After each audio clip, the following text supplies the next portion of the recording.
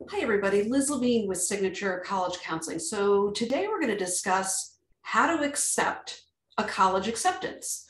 So let's talk about how you learn whether you've gotten accepted to a school or not, how you get your admissions decision. So it can vary by school, right? Every school has its right and its own process of how they're going to relay this information on to their applicants. Most schools, after you've submitted your application, have had you set up an applicant portal. And this applicant portal is used to be sure that all of your documents have arrived, your transcript, your letters of recommendation, any other additional information that they may have asked for, like your test scores. And sometimes they ask for additional items. And so that's how you keep track of it. Very, very important that you set up your applicant portal. Very, very important that you check it. I ask my students after they submit their application, set up the portal, to check it every day, that they have a checklist so that they know which schools have received which documents and what's outstanding. So many times a school will text a student if you've allow them to do so through your application and say, hey, check your applicant portal. We have news for you. You log into your applicant portal and woof, you've been accepted is there. So that's very exciting. Sometimes they will do it with an email and they'll send a video to you. I know there's some schools that have done this, which is kind of fun. They send a video, you click on the video and they have this whole hoopla video of letting you know that you've been accepted to their school.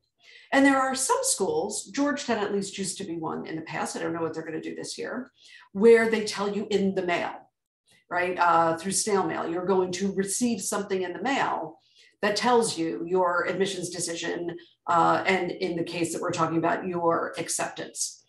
So that's how you find out that you've been accepted. Then what happens is, if you decide to attend that school, I guess if you decide to attend that school, or even if you decide to not attend that school, you need to let that school know, because if you decide not to attend that school, there's other students who are potentially on the wait list, which that's a whole other video to talk about what a wait list is, who are waiting for students to not accept their acceptance. So maybe they will be moved into the acceptance pool. So it's important that you let schools know when you know that you're not going to be attending, that you're not going to be accepting their acceptance. But in terms of the question here, how do you accept a college's acceptance?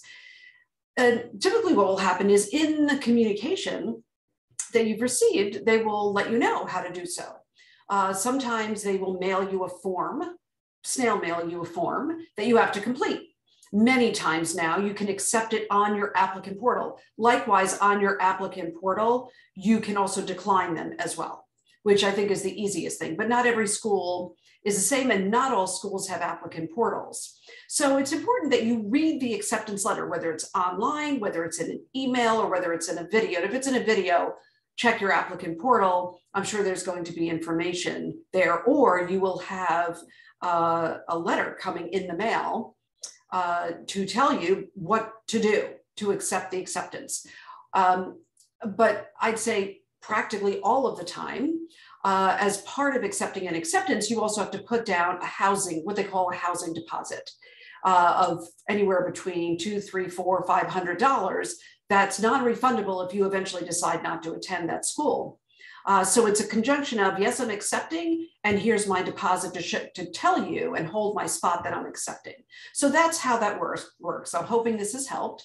Liz Levine with Signature College Counseling, making your college admissions journey easier to navigate.